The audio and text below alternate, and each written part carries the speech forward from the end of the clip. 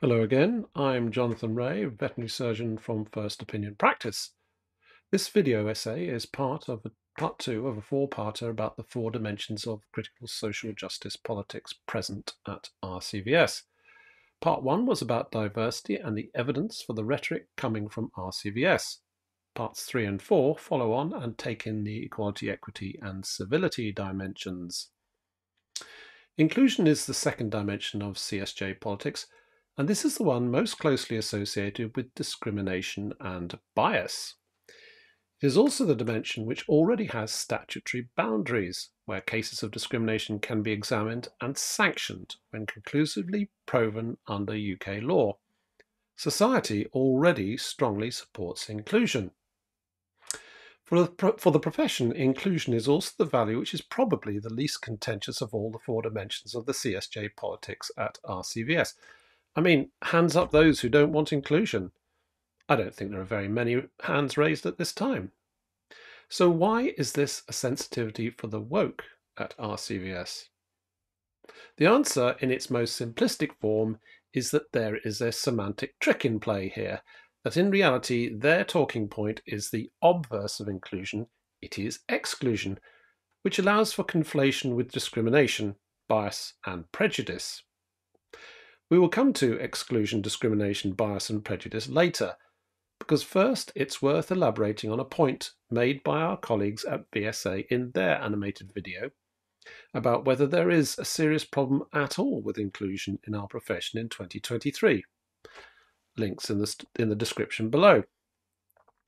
Their contention is, in summary, that inclusion is pretty much complete in our profession in 2023, because all you need to find a job these days is a pulse and a license, the MRCVS. This level of inclusion is consequent upon the current employment market, where demand exceeds supply, where the job vacancies exceed applicants.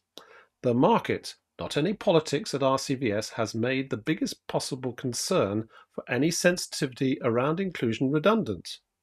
Surely, anything working to achieve full inclusion should be hailed as a great thing. Well, you might think so. You might think RCVS would acknowledge this and let up on their concerns about inclusivity.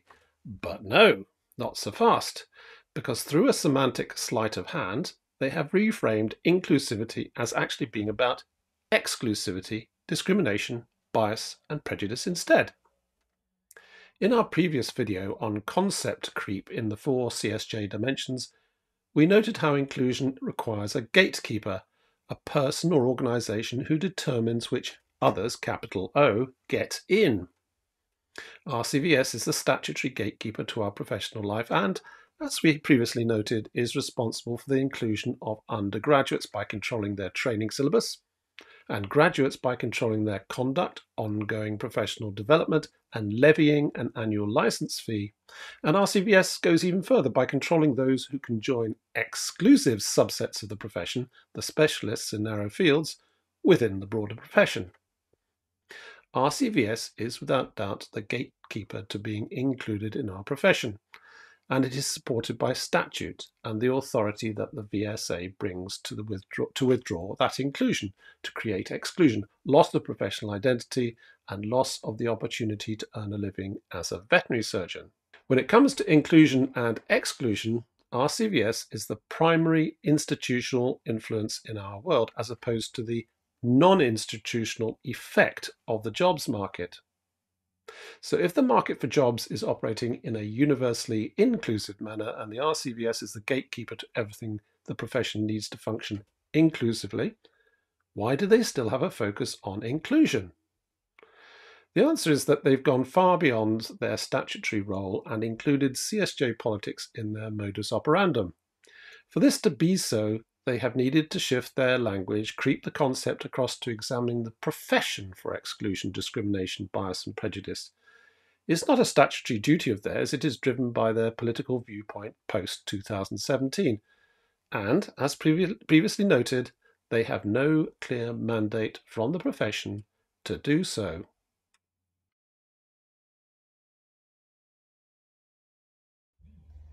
For a statutory body with a statutory requirement to follow stringent process when it comes to the process of professional exclusion, and for a body which espouses a commitment to evidence-led behaviours and policy when it comes to exclusion, discrimination, bias and prejudice, the RCVS sets its standard for evidence as low as it can get, to nothing more than report. Whether it is inquiry into possible discriminatory practices excluding colleagues with disability, or the allegations of discrimination from ex-presidents, RCVS places anecdote, the report of the lived experience, as the most important evidence for exclusion having taken place. See the video on concept creep to explain this, links below. Anecdote is accepted as valid by RCVS politicians if the person reporting their lived experience perceives exclusion, discrimination, bias or prejudice.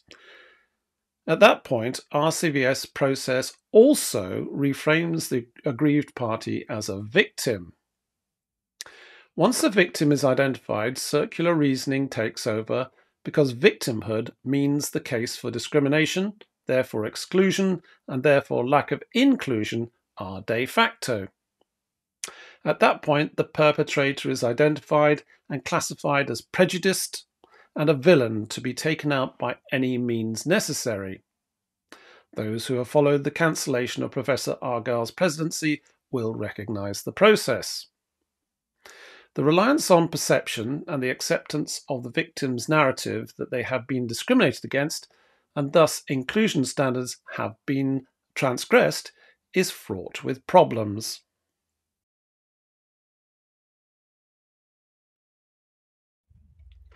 Actus reus is the concept in law of the act or omission that comprise the physical element of a crime. You can see how this feeds into a victim's narrative when it comes to exclusion. The victim can claim exclusion both by reporting an act or words and by reporting an absence of act or words, for example, being sent to Coventry. Mens rea is a crucial qualifier to actus reus. Coined in the 17th century, this goes to the intentional knowledge of wrongdoing and is an essential part of judging the truth of a crime. At one extreme, mens rea can dictate whether you are charged with murder or manslaughter, for instance. Mens rea is essential in order to determine the seriousness of a crime, and when you are an alleged perpetrator, this is crucially important. Context is also important in calibrating the seriousness of a crime.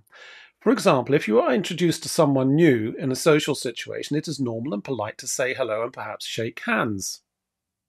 If you know that person to be an ex-MRCVS, convicted of possessing pornographic images of children, see Cortez from 2017, you might choose to drop RCVS standard civility and ignore and therefore exclude that person. Context would have an influence on your behaviour, and it would calibrate your response and the seriousness of your rejection and exclusion of that person from normal social interaction. If you do away with the requirement to demonstrate mens rea by automatically accepting that perception is all that's required to confirm discrimination, and if you do away with context, then you are saying that all victims can accurately intuit motive, that they can mind read, and that they are the sole and infallible judges of the contextual setting. A good example of this is President Green's blog, complaining about lack of salary and intuiting the cause.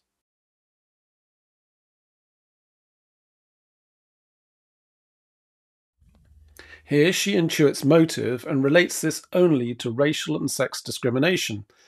There is minimal information on context. There is no attempt to calibrate this event or check the truth of it, and all of this is platformed by RCVS. Unfortunately, Green's employment history is not extensive, and even a cursory questioning of her previous employers would identify the transgressors. Given the accusation of illegal racial and sex discrimination she has made here, you can bet her ex-employers would want the context and thinking behind their alleged decision made clear. We can only wonder why RCVS would want to be associated with this allegation of employment malpractice. Then there's the event when the victim is actually a bad faith player in the RCVS inclusion narrative, where the so-called victim is a sociopath, Machiavellian, narcissistic, or a so-called dark empath. When these colleagues are operating, there is scope for false reporting and false accusation, with all the reputational damage that follows. A narrative of guilty consequent upon report is neither fair nor just, but this is the process in use to justify RCVS calling for greater inclusion in the profession. When it comes to evidence for exclusion and discrimination, inclusion politics requires nothing that is rigorous or fair and makes no distinction, no calibration between an event having the seriousness of a fractured eyelash or a profound and life-threatening trauma. These are the conditions which are perfect for reporting top-level statistics regarding prevalence of lack of inclusion, which RCVS should properly treat with a profound degree of skepticism in order to focus their efforts, funded as they are by the retention fee we all pay. There is no sign of this skepticism at RCVS.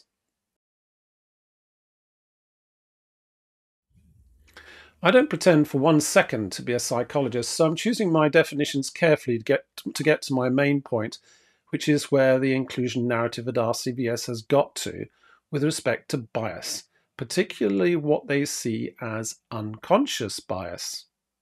Some definitions.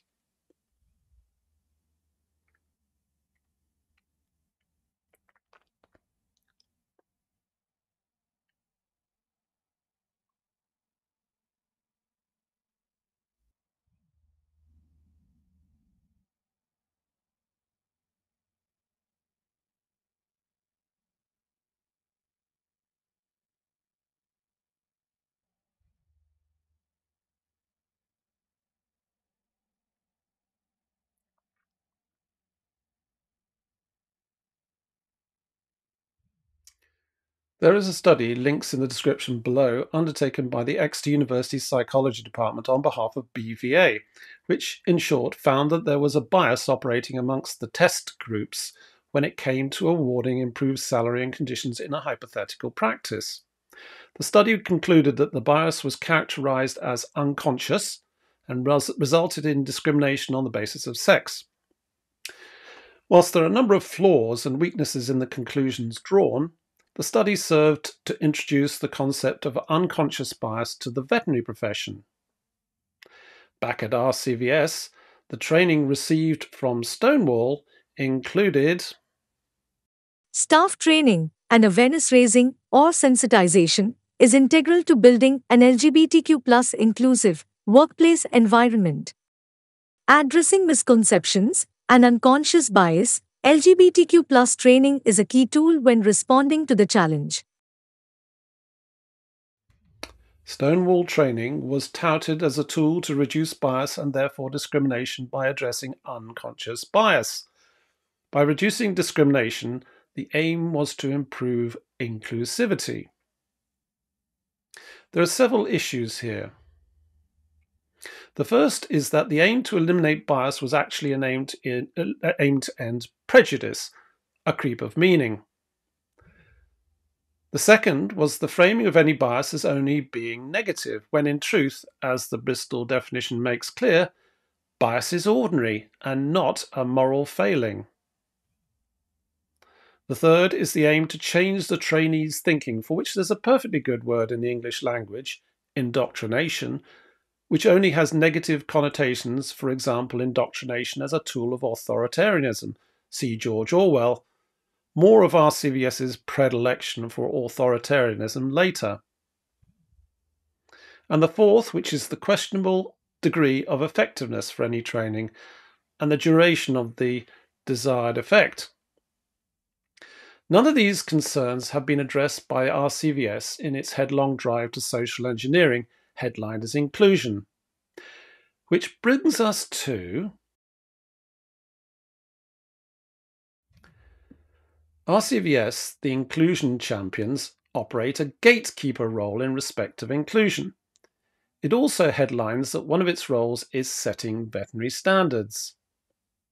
Failure to meet those standards results in exclusion from the profession or from a specialism. No one disputes the necessity of this exclusion in order to safeguard a public interest and professional reputation. But the point here is that RCVS are trying to have their cake and eat it. They are the gatekeepers and standard setters for the profession, creating exclusivity, yet they also want to be the beacons of inclusivity, and for that to happen, their inclusivity has to operate in different dimensions to its role in enforcing exclusivity. Thus, the inclusivity narrative operates in a political sense and has absolutely nothing to do with our science or animal welfare. This dichotomy creates a dimension filled with standards and exclusion, and a second filled with the lowest standards of evidence and proof, and flirtation with authoritarianism through indoctrination. At a time of maximal inclusion, of more work opportunities than available veterinary surgeons, are we absolutely sure this political agenda, as it is being prosecuted, is what we, in the profession, want or need? Thank you.